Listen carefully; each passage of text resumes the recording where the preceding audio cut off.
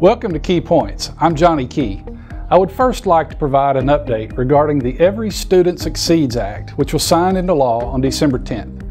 While still requiring states to remain accountable to high academic standards and expectations, the Every Student Succeeds Act allows states the flexibility to implement state-specific plans that lead to student improvement. We have a great responsibility and opportunity to make some positive changes in education here in Arkansas.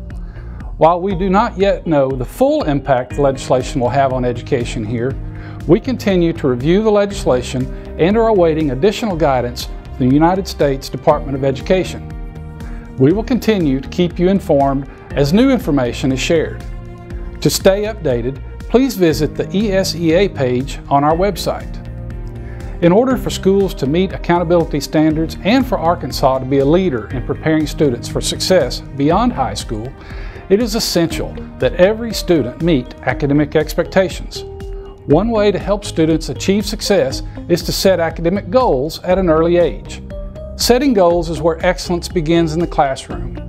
Parents are encouraged to work with their child's teacher at the beginning of the year to identify objectives and goals for the school year. Setting goals is not the only thing that should occur. Parents and teachers are encouraged to communicate throughout the school year to ensure the student is on track to achieving those goals. The Arkansas Student Intervention System allows teachers to create, edit, and monitor academic improvement plans and intensive reading interventions for students. Educators can identify student needs early and make adjustments to instruction to help individualize instruction and ensure all students are successful. All parents want the best for their child. By working together, we can help students achieve their goals and succeed in life. To learn more about setting goals, visit the My Child, My Student page on our website. In addition to setting goals and monitoring student progress through the Arkansas Student Intervention System, teachers also can stay informed about student academic achievement by using ADE's Student GPS dashboards.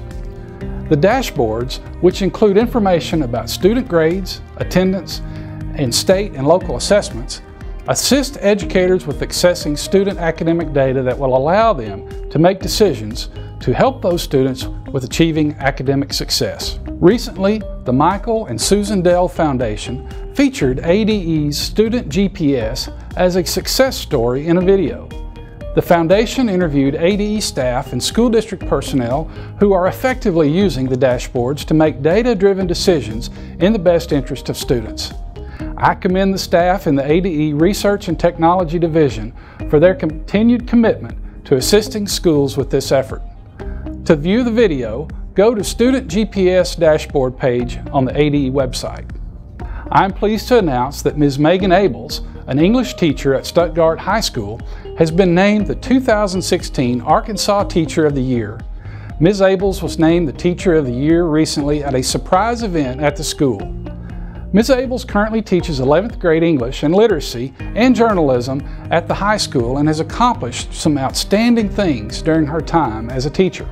If you know an outstanding teacher who would be a good candidate for the 2017 Arkansas Teacher of the Year, please visit our Teacher of the Year page on our website to learn more about the application process.